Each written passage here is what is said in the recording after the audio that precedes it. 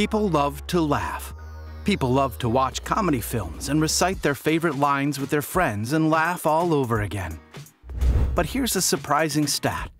Despite our love for laughter, the highest grossing comedy of all time, we're talking about comedy, not animated children's movies or hybrids like Men in Black or Deadpool, is Ted. And it's not in the top 10 highest grossing films of all time.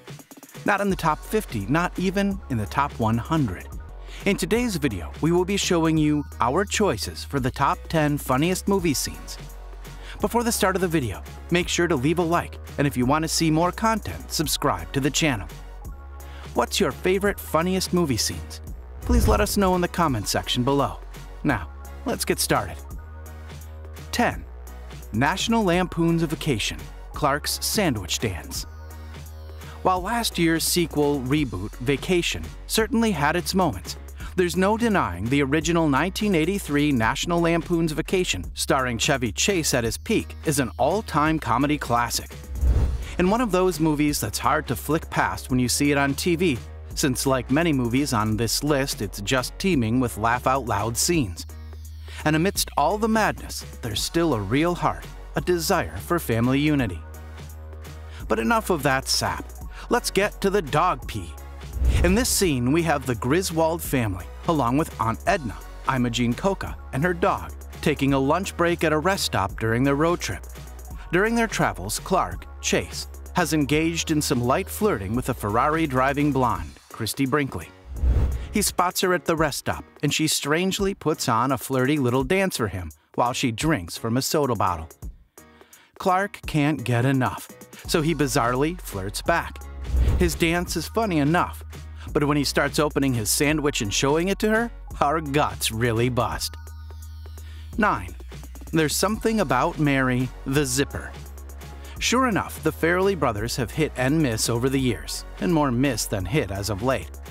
But they were at the top of their game with 1998's There's Something About Mary.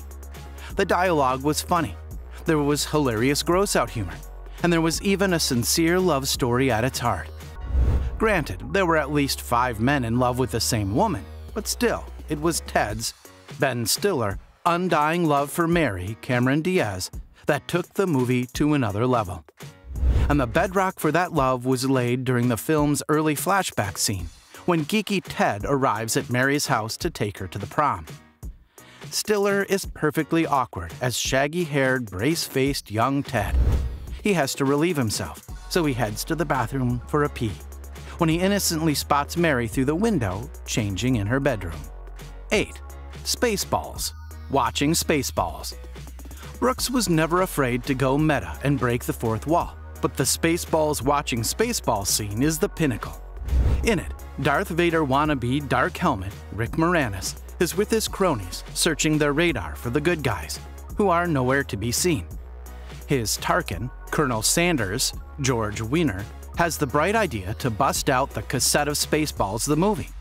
This was before DVDs and Blu-rays and streaming made it easier to skip through movies, despite the fact that they're hurtling through space in a technological marvel. And they do debate how it's possible to be on the set of the movie and watch it at the same time. After funny commands to prepare to fast forward through the FBI warning and Helmet not enjoying seeing himself fly headfirst into a wall, they finally arrive at the very moment they're in, watching themselves in real time. 7. National Lampoon's Animal House, Bluto's Zit. The Bluto's Zit scene beautifully, or should we say disgustingly, illustrates that last bit. Bluto, played by Belushi in his first major film role after breaking out on the first season of Saturday Night Live, does his best to gross out an entire cafeteria. His tray already overloaded with food, he starts to squeeze sandwiches into his pockets, and when his pockets are full, he takes a big bite out of one and throws the rest back. 6. Young Frankenstein, Abby Normal. Okay, we have to do it. We're putting 2 Mel Brooks scenes on this list. He's just too good a comedic writer and director. And Young Frankenstein from 1974 is pure gold, a true comedy classic. This black and white Frankenstein spoof stars Peter Boyle as the monster, pieced together with cadaver parts by Gene Wilder's Dr. Frederick Frankenstein, A man so tortured by his great-grandfather Victor, the scientist from the original Frankenstein story, that he purposely mispronounces his name, Frankenstein.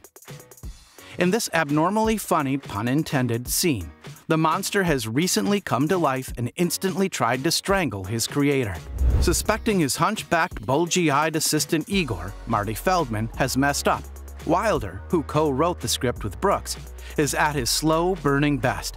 And that's what makes this scene so funny. His delivery during this interrogation is spot on. He starts off acting kindly, but you can see in his crazy eyes and wild hair that he's about to unhinge. 5. Bridesmaids, food poisoning. The food poisoning scene is utterly disgusting and absolutely hilarious. The bridal party is checking out dresses in an upscale boutique after a meal, when suddenly their skin looks clammy, bowels begin to rumble, and McCarthy's Megan dry heaves with an added touch of flatulence. Suddenly, the other ladies experience the same problems. Then they move to the bathroom, much to the dismay of the saleswoman, and all hell breaks loose, literally from their bowels. With the toilet taken, McCarthy sits on the sink, shouting, "Look away!" 4. Naked Gun 2.5, the smell of fear, sex scene. It's a tough call, but it contains arguably the series' most laugh-out-loud hysterical scene, when Frank Drebin, Leslie Nielsen, and Jane Spencer, Priscilla Presley, do the nasty.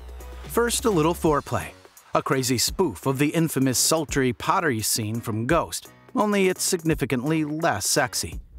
If you can look past the 100-year age difference, the sexy is first interrupted by a mysterious third set of hands. Then somehow their feet get in on the action. When they take their hands off the clay, it disgustingly splatters all over them. But part of what makes it funny is they don't care. They're too busy making out. 3. Anchorman, Newscaster Brawl. The sequel also reprised the original's insane newscaster battle royale, and it was good in its own right. But there's just no beating the unexpected cameos and pure hilarity of the original. In it, the male newscasters are down in the dumps and get lost while in search of a suit store. But along comes a rival news team out for a bike ride for no apparent reason, led by Vince Vaughn in a cameo, and the rivals taunt our heroes. Suddenly, they all pull out weapons they've inexplicably been hiding in their suits. Ron, Will Ferrell asks, "Brick, where'd you get a hand grenade?" Dopey Brick, Steve Carell, responds, "I don't know." But along comes Luke Wilson's well-armed team. Then, Tim Robbins. 2. Dumb and Dumber, Harry's toilet fiasco. How do you pick a single scene from a movie overflowing, pun intended, with gut-busting, laugh-out-loud scenes? Go to the toilet, that's how. Always a good rule of thumb. When in doubt, go to the toilet. Toilet humor, that is.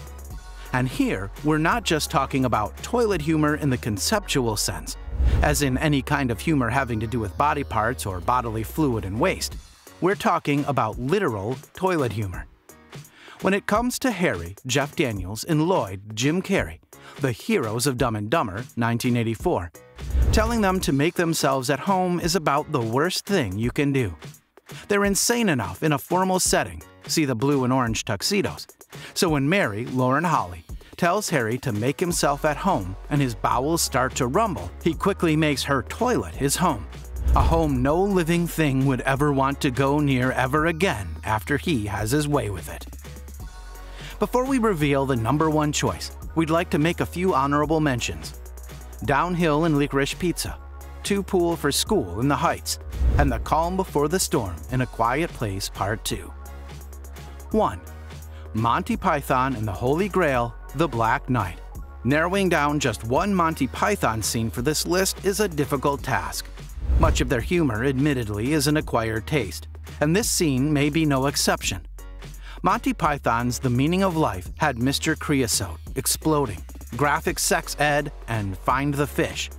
And Life of Brian was blasphemously gut-busting. But this rip, pun intended, roaringly raucous scene from Monty Python and the Holy Grail, 1975, takes the cake for us. King Arthur, Graham Chapman, is riding his fake horse through the forest when he stumbles upon the dreaded Black Knight, John Cleese, impaling his foe through the head. Impressed, His Royal Highness invites the victor to join him in his court at Camelot. Silence from BK, who stands still and unimpressed. "You make me sad," responds the rejected king of the Britons. But BK will not let him pass, so Arthur has no choice. It's fighting time. They unsheath their swords, and Arthur avoids the intimidating and overconfident Black Knight's slashes with comic ease. Do you agree with our choices? Are there any movie scenes that you believe should have been included on this list? Please let us know in the comment section below. If you enjoyed this video, please smash that like button, subscribe to the channel, and turn on post notifications to see more of our future videos. Please let us know which top 10 list you would like to see in our channel. With that said, keep enjoying our videos, and we'll see you in the next video.